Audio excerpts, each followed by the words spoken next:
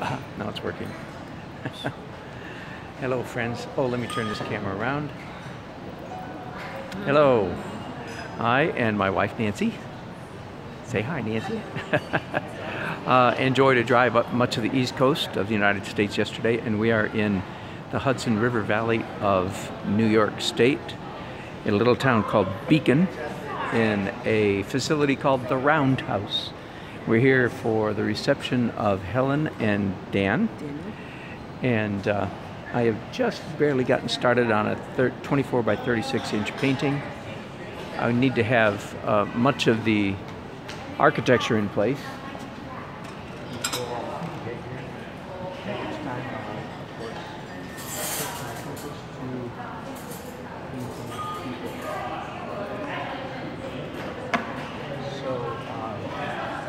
All of that is wet, messing up, so I'm going to go ahead and It's hard to hear you talk.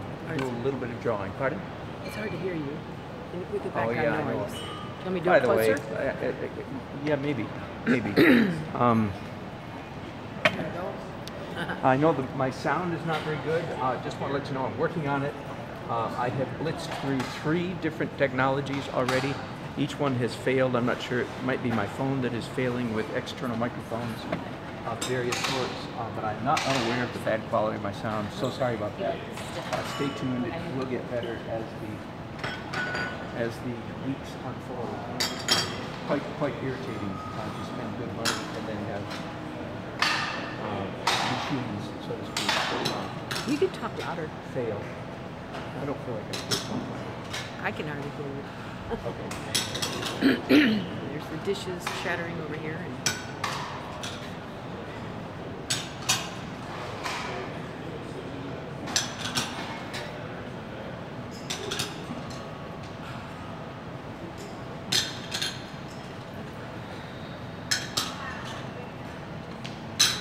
by the way, you probably can't see me when I'm doing that. Let me just show you for a second.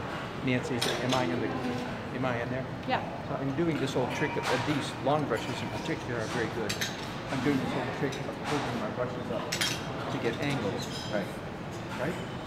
That trick is especially good for those of you who don't really get, quote unquote, you don't get linear perspective. If you don't get linear perspective, then you need to learn to do some other tricks. And this is certainly one of the tricks that you should know. Just use your brushes to replicate angles.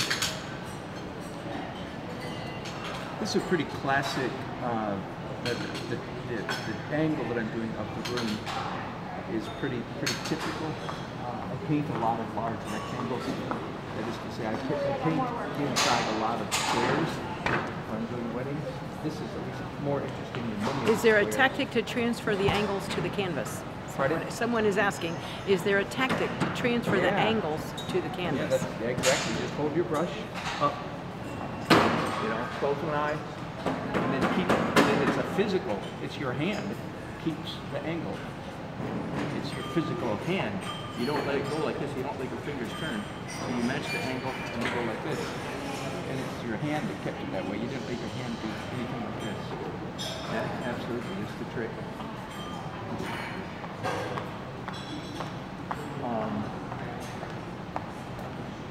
So as I was saying, standing in a, let me get behind the camera for a second.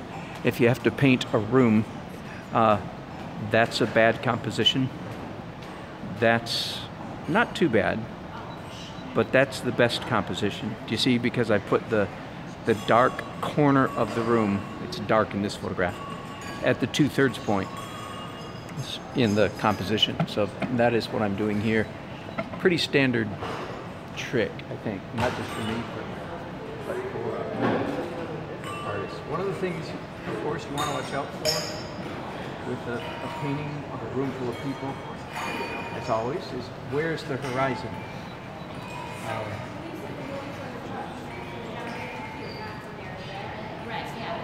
If I'm standing up, and most of the other people in the room are standing up, which they will be, this will be a painting of the bride and groom's first dance, and other members of the family perhaps standing around. then all of our heads will be at the same level.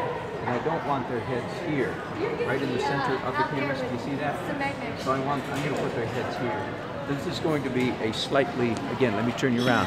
It's going to be a horizon low composition. In other words, more like this than like that. That's horizon high, and that's not bad. Nice reflection on the floor. But I think horizon low is better because we get that interesting ceiling. I'm not getting that much of it in the painting, but I'm getting just a little bit.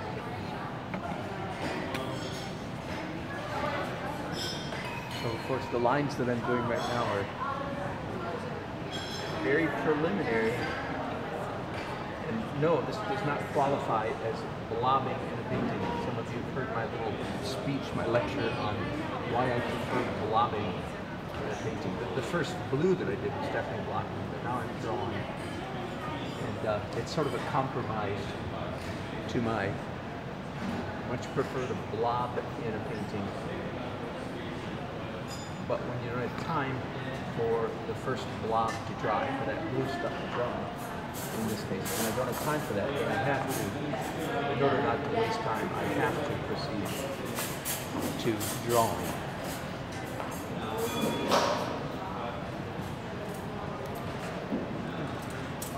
Quite a bit of information, and of course, it helps a lot if you're a good drawer. That's another statement. It helps a lot if you're a good drawer. That's almost silly. Everything helps a lot if you're a good drawer. If you're an artist, if you're an artist and you happen to be a good drawer, that's a good thing. Talk about an understatement.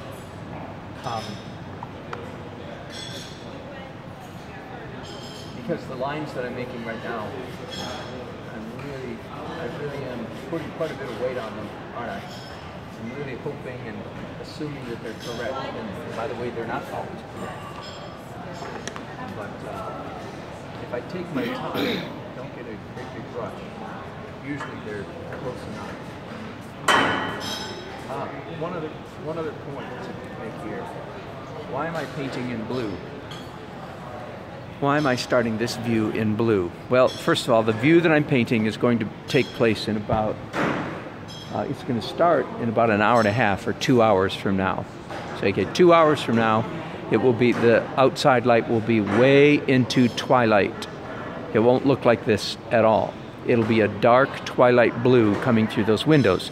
So that's why I've chosen to start with blue, but here's the funny part, and I gave this considerable thought. This painting, I think, is going to be primarily a warm painting. So the irony here is this is a warm painting that I'm starting with a blue underpainting. Kind of unusual, kind of counterintuitive. But that is definitely the way I think this is going.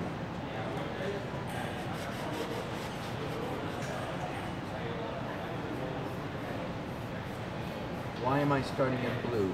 I'm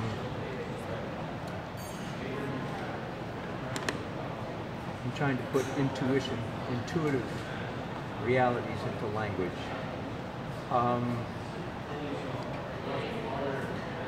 Every painting, it's all about the light. The most important aspect of a painting is play of light, of course.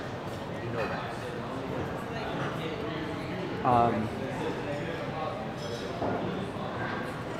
Let me start describing my thinking this way.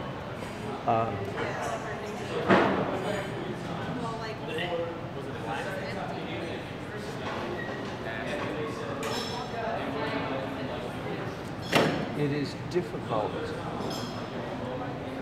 to control painting, to create a good painting, with two distinct light sources. What would that be? Very simple, very, very, very simple. Hard to do a painting in which there's outdoor natural light is a major element, and indoor artificial light is also an element, okay? It's difficult to wrestle that animal into submission. And I'm very aware of that. So I need to be careful in this painting that I don't have a conflicts going on between the warm indoor lighting, which would be lights up here, and then a whole constellation of candles down here. Okay? I can't have a conflict between outdoor light and indoor light. One has to be dominant. That's what I mean. You can't have a conflict. It can't be a close fight. It can't be, you know, a technical knockout in the 15th round. Which one is predominant? No, one of them has to be clearly predominant. And I'm telling you already, it is going to be the warm indoor light that is going to be predominant in this painting. So, so why am I starting with the subdominant lighting? That's a really good question. Again, I'm trying to put intuitive stuff into language. I think it's because, here it is. Okay, it's because I want to, in a sense,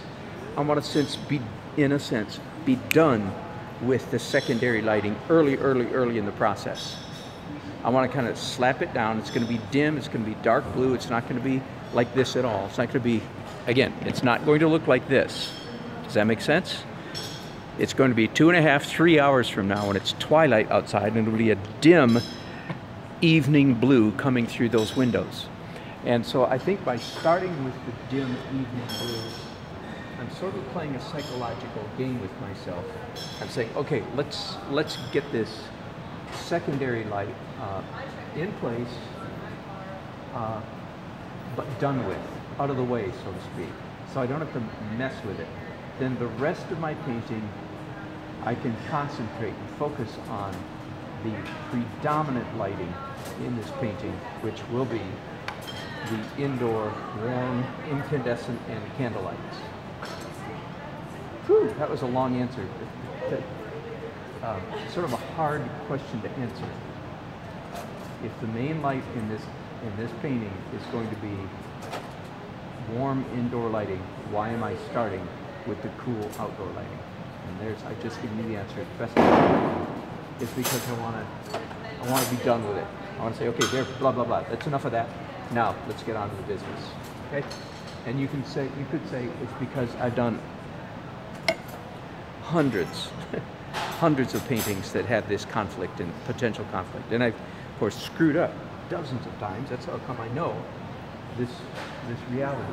The reality that you can't have a conflict between two major sources of lighting. One has to be dominant and the other is subdominant. It doesn't work to have them close, 50-50 competing with each other.